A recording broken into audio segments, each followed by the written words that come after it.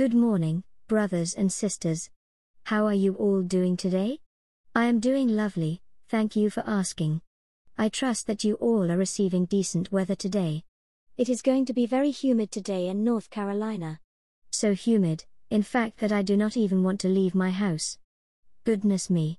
Today's scripture is from the book of Alma, chapter 34, verse 32, For behold, this life is the time for men to prepare to meet God, yea, behold the day of this life is the day for men to perform their labors. Today's quote is from Elder Quentin L. Cook, an apostle of the Lord Jesus Christ, taken from his sermon, Prepare to Meet God, delivered at the April 2018 General Conference. Quote, fulfilling divinely appointed responsibilities, based on righteousness, unity, and equality before the Lord, brings personal happiness and peace in this world and prepares us for eternal life in the world to come.